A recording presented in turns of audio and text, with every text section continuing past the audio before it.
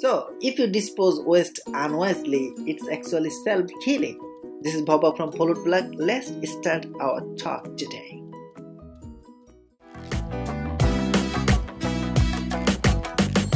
So we can't avoid waste, right? From daily food, stationery, clothes, electronics, toys, and many more household things. But it is really big.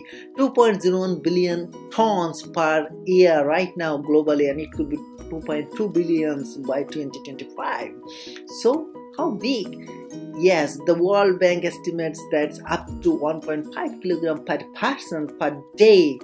We generate that much waste, and it is only municipal solid waste. Think about the other things. So it's a really big globally waste generate.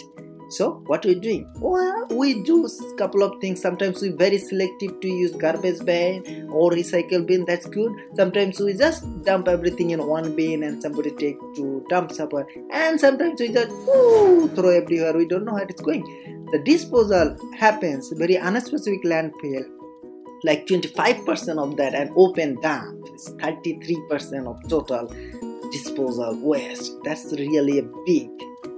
Look at the open dumping site. What happens?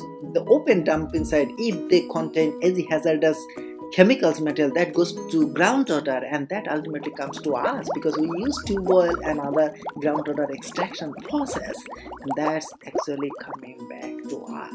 Look at these dumping sites full of plastic and other metals or electronics that has toxic chemicals with it.